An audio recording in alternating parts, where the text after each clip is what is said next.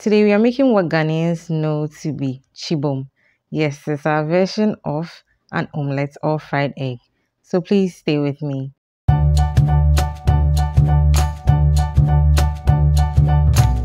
So in this video, I'll be reliving my childhood, okay?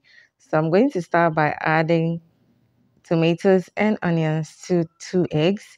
And then this is a mixture of salt and water. Yes, that's how it was done when I was growing up in Koforidua in the Eastern region. For some reason, they always mix the salt with water before adding to the eggs. And then as an option, you could buy sardines into your eggs and then beat everything together till it's well combined. Now let's talk about the frying pan I'll be using very soon. So growing up, and I think even still, these people who do the chibum or fry these eggs never have nice looking frying pans, okay? Like this one. What do you look at it? It's one of those utensils where like you want to throw away but you want to keep. No, yes.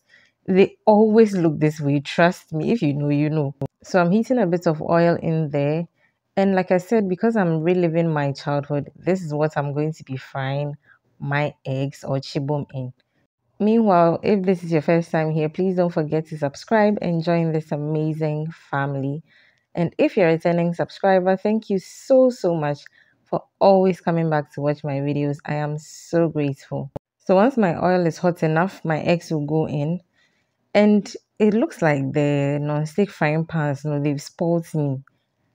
When I was frying this thing, I was like, hey, when will it be okay to turn my eggs? Because I didn't want to do yawa with the video, but I was like, yeah, okay, let's do this.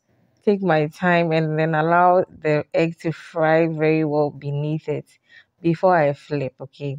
But I was patient. And when I was young, I used to have this always with tea bread. So obviously, yeah, I got some tea bread also on the side and waited patiently for my eggs to cook. And normally I'll toast my bread, but when it comes to tea bread, I get it fresh all the time. I mean, I enjoy it fresh. Like when it's the following day, I don't like it again.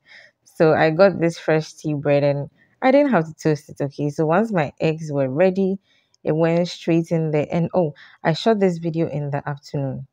So typically they'll make this with very hot Milo or Lipton, okay? But I had mine with some cold drink, which you see later on. But what I've noticed also with them is that when they make the Milo or the beverage very hot, they don't add any ordinary water like room temperature water. It is steaming hot. So when I was growing up, my mom would get 2 cups. So one has the beverage and the other one is empty, and keep emptying the contents into one another. I don't know if you get the picture I'm creating. Yes. So the temperature of the beverage cools down, then you can enjoy it. Okay. So like I said, I shot the video in the afternoon. So I had mine with a chilled glass of Mirinda and oh, I was in heaven. I hope you try this very simple recipe and relive your childhood. I mean, if you didn't have this in your childhood, it's not too late to try it. Thank you for joining me in today's episode of the Ghana Month and keep blooming.